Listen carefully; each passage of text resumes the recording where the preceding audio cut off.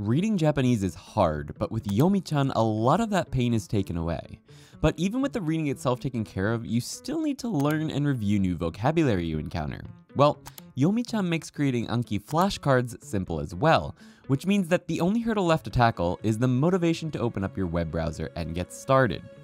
I can't solve that last one for you, but I can help you get Yomichan set up quickly and show you how to create the perfect Anki flashcards with just a click. So let's get started.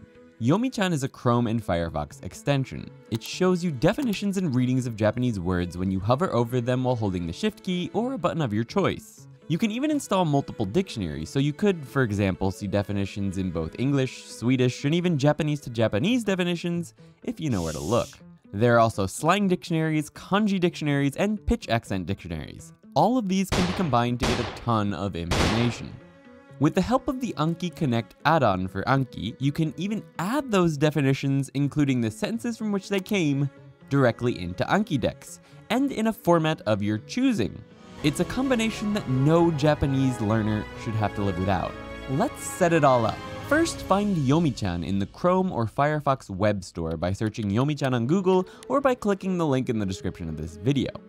The first thing we want to do is to stop the welcome guide from showing up every single time you open your browser because it's kind of annoying. To do that, click the settings button here, find the general section, and turn off this switch here. Show the welcome guide on browser startup.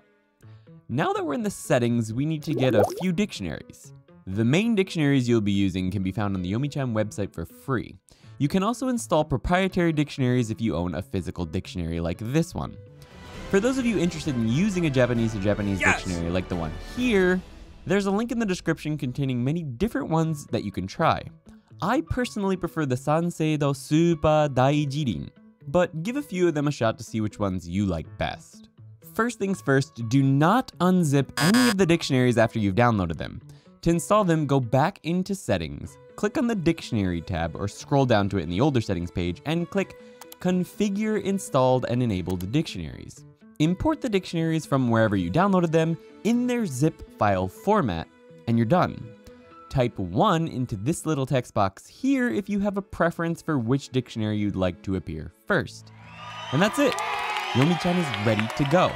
Hover over any Japanese text in your browser while pressing the Shift key and voila! You can even listen to the audio for many different words. Shinogu. The next things we want to do are create an Anki deck with a format we like, install the Anki Connect app, and configure Yomichan so that whenever we click this little plus button, we suddenly have perfect flashcards. I'm also going to recommend installing the Anki add-on Edit field during review close so that you can quickly edit your cards while reviewing. This is great for if you like to add other information to your Anki cards, like I do here, with extra kanji info. First, we'll open up Anki and go to Tools, Add-ons. From here, click Get Add-ons and type in the code 2055492159 to instantly install Anki Connect. You can also check the link in the description to get more information about it. Next, we'll grab the add-on Edit field during review close. Again, click Get Add-ons and enter the code 385888438. We now have Edit field during review close. Now, we will create an Anki deck and format that will be perfect for importing new words from Yomichan. First, we will click on Create Deck. Name it anything you like and move on to the next step. From here, click on Tools, Manage Note Types. Click Add. I recommend using Add Basic Optional Reverse Card. This allows you to choose at any time whether you want to have two separate flashcards, one with English on the front and one on the back, or just one card with the English on the back. If you know for sure 100% that you want cards going in both directions, that is, a card with English on the front and the Japanese on the back, and the card with Japanese on the front and English on the back, then go with the basic and reversed card. From here, we need to add some special fields. Click on Fields. You'll see 1 front, 2 back, 3 add reverse. We're going to add sentence, sentence no word, reading, and kanji, which is optional. You could also name this other if you prefer to add other information here. If you'd like, you could also add an audio field, although I prefer not to have them personally.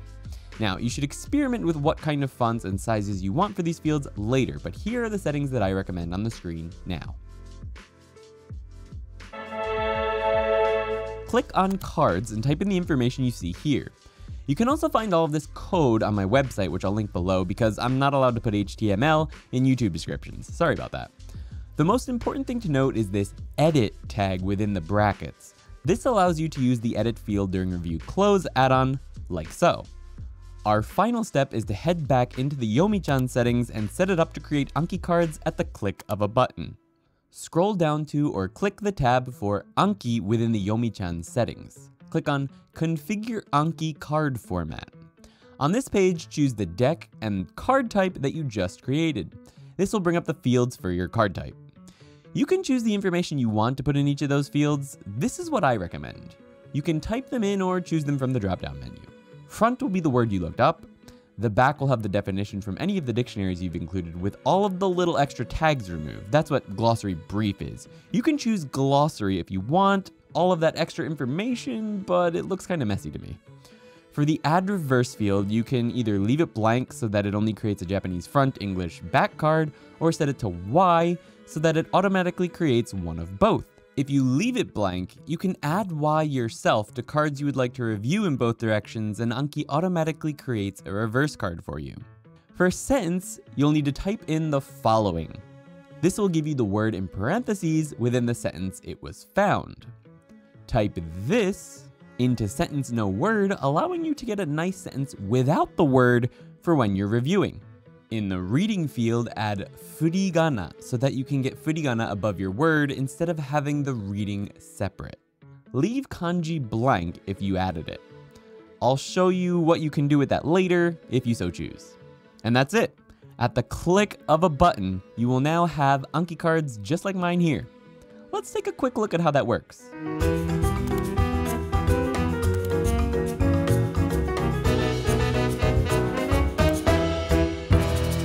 There's your Anki card. Easy, right? Now, sometimes you'll get some extra info or a really long sentence you don't want. With the edit field during review close add-on, we can quickly edit that out. We can also do things like this. Oh look, a new kanji for me.